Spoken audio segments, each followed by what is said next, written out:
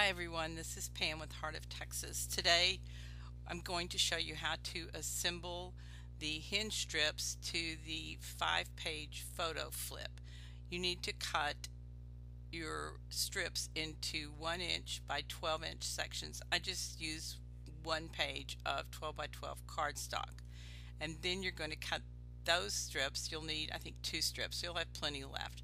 Cut them in to score them at 1/2 inch, and then you're going to apply score tape to the front and back sides of the structure strip, but not along the score line. You can see that the score line is left open. I use 3/8 inch and 1/4 inch score tape to do that. We're going to start at the back with the longest flip page, which is page number 5, and you're going to peel off the score tape and apply 1 hinge to the top back of the 5th page. You want to line it up so that it is at the very top of the page and with the sticky side down on the score tape you just removed at the top of the page, but not so that the black hinge goes over the chipboard part. Apply that, and you want to burnish it well. On this, I didn't cut my strips short enough. Instead of 5 7/8, I cut it at 6, and I went back later and cut them all off. I think that's a mistake. Just cut them to 5 7/8, and it's easier for you to handle them, or for me to handle them, because it was a pain to cut them all off. So now that you have it attached to the front of page 5, you're going to remove the tape that's on the top side now, and you're going to apply it to the back of page 4. And you're going to continue this process through the entire 5 sheets. The only one that doesn't have any on the top is going to be your first and shortest page, and we're going to make a cover for that once we get all the embellishment and decorating done. So you want to press that down well, and you're going to burnish. You'll go back and burnish it again really well. Now if you've cut your strips too long like I did, now's the time to cut that first one off and continue all the way through. Now we're on to page 4 almost, and you're going to repeat the process. You're going to peel your score tape off of the back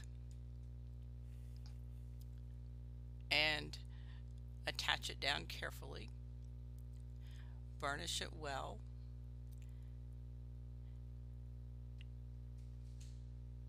and then peel it off of your top, and you're going to apply page 3 to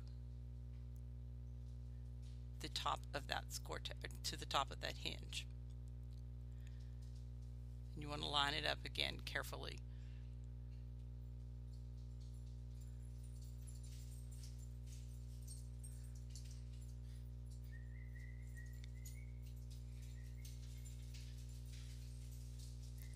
Stick it down, making sure that your edges are even, top and sides, and burnish it well.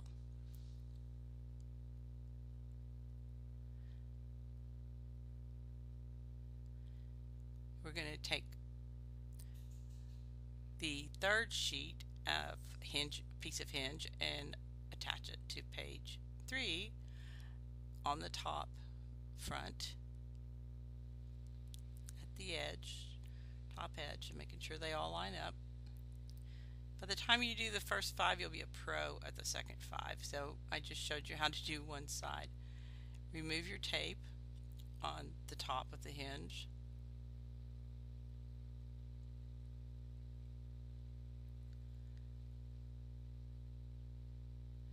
and apply page 2. Same thing. As you can see, I didn't cut my overage of that one side off, and it was a real pain to cut off. So do it as you go, or better yet, measure to 5 7/8 for your hinge strips. And again, we're going to apply the score tape in the hinge to this page, to the top of page 2, and nice and even and burnish it.